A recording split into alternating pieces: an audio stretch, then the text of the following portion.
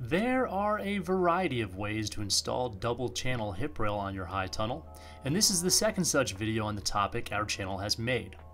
Some double channel hip rail will attach to your structure with just self-tapping screws, but today we're going to walk you through the installation of a double channel hip rail that also uses nut and bolt attachment hardware. This type of hip rail is easy to install, and with the nut and bolt attachment hardware, it comes with a lot of strength. I've put some direct links to all of the material we used in the making of this video in the description below. The base materials you'll need to install this type of hip rail are the double channel itself, connection plates, tension bands, 2-hole straps, nuts and bolts for the 2-hole straps and tension bands, and self-drilling tech screws. The tools you'll need to have on hand are channel locks, vice grips or a similar clamp, an impact driver or a socket wrench, a drill driver, a 7/16 inch deep well socket, a 5/16 inch hex head driver bit, and a torpedo level. So to begin, we're going to find our tension band. And this is what a tension band looks like. And you can see here that the tension band has one flat side and then the other side is crimped. We're going to push that tension band on our end hoop right near where our hip rail is marked. And you can see here that the tension band has the flat side on the exterior of the tunnel. And so you're going to line that up on the structure itself, just as you see here. Now you're going to have to crimp with channel locks the end of that tension band. This will make it easier to get a bolt through the holes when you're connecting the channel. Now locate the slot on the back of your double channel. This slot will receive the bolt heads for the connection hardware. This includes the tension band, which we just put on, and the subsequent 2-hole straps. So here I'm going to show you how easy these slide in. The bolt head slides right into that slot. You can move it back and forth, but you can't move it out of that slot. So it's going to be really secure. So go ahead and place that bolt in that you're going to use to attach your tension band and leave it in place when you lift up that double channel.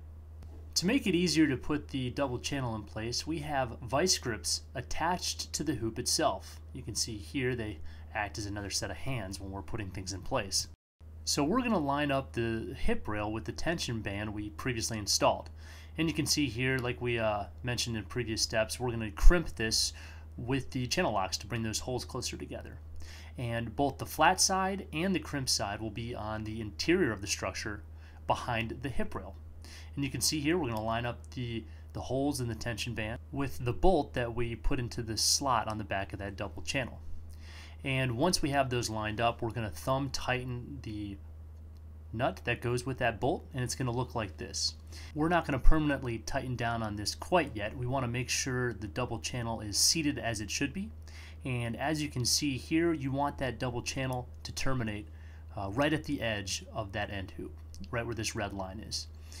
And the reason you don't want to attach it to your end hoop is you're going to use that space in later steps for single channel that will go right over your end hoop. Some structures already have all the lines marked for where the hip rail will run. If your structure does not have lines made, you'll have to make them on all of the hoops so that you can follow where to put your hip rail. To do this, you'll measure to a point on each hoop right before the bend becomes too dramatic on that hoop. And you'll match that mark the full length of the tunnel on all the other subsequent hoops so that you can get a straight run of hip rail installed. Until we tighten the nut and bolt on this tension band, we can move the hip rail up or down until it lines up well with that line. Making any necessary small adjustments with where that hip rail is going to line up on the hoop, we take an impact driver and a 7/16 drive deep well socket, and we'll secure it into place. Here you can see I'm just kind of bumping it up and down a little bit, making sure I'm resting even with that line, and I'm pinning it in. So let's take a look at the front of the hip rail. As you can see, we're lined up with the edge of the hoop and we're right on top of where that line is. After that tension band's been secured, we're going to slot in a number of other bolts, 2 for each interior hoop connection point on that hip rail. And so we're just slotting those bolts right into the back of the hip rail, and this is happening on the end opposite of the tension band. And we're going to slide these down to the next hoops, and you can easily just put the bolts on either side of a hoop, and we're going to thumb tighten the 2-hole strap to the hoop itself, as you can see here. And for now, we're just thumb tightening on these nuts. We're not going to try and secure it because we still may need to adjust the hip rail as far as whether it's hitting the line or not that we have on all of the hoops. So as you can see here, this is what it will look like when we're thumb tightened on. And here we have the line on our hoop. We might need to come up or down depending on where we are in the structure. Underneath that, we have a torpedo level on the side of the hoop right before the bend, and we want this to be reading level side to side. And if we need to adjust the hoop, we can push on it or pull on it before we secure the 2-hole strap on the back side. We're looking good now, so I'm pinning this in with the 7/16 deep well socket. Don't forget to tighten down both sides of the 2-hole strap. And once we have that in, we're going to take a look on the inside to see what that looks like. And you can see that the 2-hole strap has been pulled flush against that hip rail, making it nice and tight. After that 2-hole strap secured, it's time to move on to the next one and repeat that entire process, making sure it rests on the line and the hoop is plumb, and you'll tighten it down. Eventually, you're going to need to connect a new piece of double channel to the piece you just installed. And where 2 pieces of double channel meet, they must be connected with the splice plate. Because the splice plate is covering the slots on the back side of the double channel, where the 2 pieces meet, there's no 2-hole strap securement here. Instead, they're screwed to the hoops and to the plate themselves. Here's how to connect the double channel together. Adjust your vice grips so that they can hold the splice plate to the back of the double channel.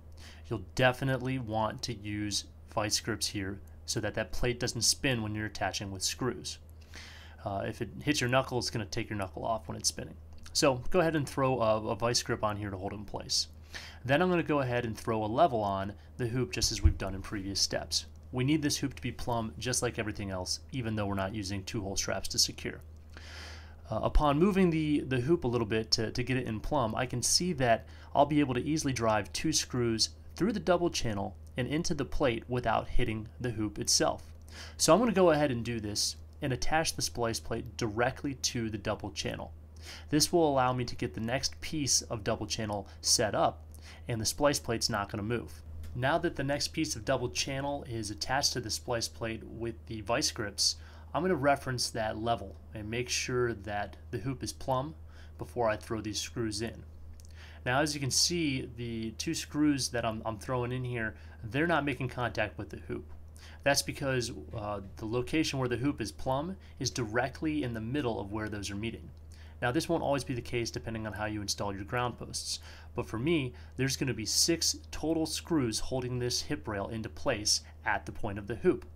You're going to want to make sure you're doing as I'm doing here, driving 2 screws through the double channel hip rail, through the splice plate, and directly into the hoop. I'm lined up with the line for the hip rail bottom, and my level is reading plumb, so I'm throwing these 2 screws in here. After these 2 screws are in, I've now completely attached the hip rail to the hoop right where the 2 pieces of channel come together. And here's what your hip rail will look like after all those screws have been driven right where the connection occurs. After you're all connected up there, you'll go to the free floating end once again and slot through more bolts so that you can connect 2-hole straps to those hoops that make contact with the double channel hip rail. And once again, once you attach those bolts to the hoops, it'll look just like this.